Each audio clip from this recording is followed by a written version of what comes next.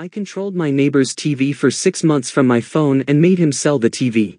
Now I regret it. Last year I had an asshole neighbor who always would be playing loud music, be rude to everyone, and not pick up his dog's shit when they would go for walks right outside the building. The dog had a barking problem too, but I'm not hating on the dog. One evening I had problems with the internet and for shits and giggles I tried to connect to my neighbor's Wi-Fi with a password, 0123456789. Guess what? It connected. The same evening at 11 p.m. I started hearing shitty drum and bass from my neighbor's apartment as usual, and all of a sudden I see a pop-up appear on my phone. I have a Samsung phone, and when you open the YouTube app on any Samsung Smart TV, a pop-up appears on your phone with the TV casted YouTube app. You have full control of TV YouTube on your phone. Pause, play, volume, skip video if it's a playlist, choose a different recommended video, etc. At first I did not realize what the pop-up was and just thought, WTF is this? I thought my phone was glitching. There were options, pause, forward, volume, etc. I pressed pause and all of a sudden there was silence in my neighbor's apartment. After a few seconds the music started again,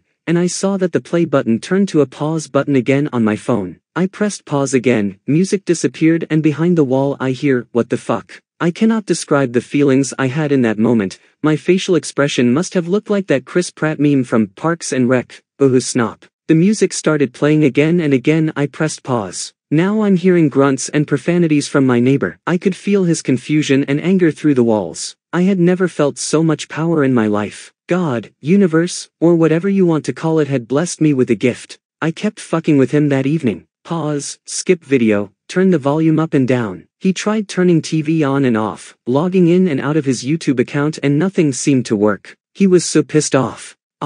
It was the first time I was happy that the walls in our building are so thin. This went on for days. Turned out he mostly used YouTube on his TV to watch videos, podcasts, even to play music. He was going completely insane. He did switch to Spotify for music, but still, every time he wanted to watch a podcast or some videos I was there, ready and waiting for him to feel my wrath. Throughout the next few months I heard him call customer support multiple times, making him reset the TV to factory settings, logging in and out of YouTube app countless of times. Sometimes I would stop messing with it for a couple of days to give him false hope. Then all of a sudden when I hear him watching some comedy podcast that he is enjoying, I would start playing another video for him. He would literally scream. Long story short, after 6 months of this, as I'm walking down the hallway one day I saw a random couple carrying the TV out of his apartment and him holding cash in his hand. I drove him to selling the TV and buying a new one. In that moment I felt bad and started to regret my actions. Felt kind of childish about the fact that I had been doing this for 6 months.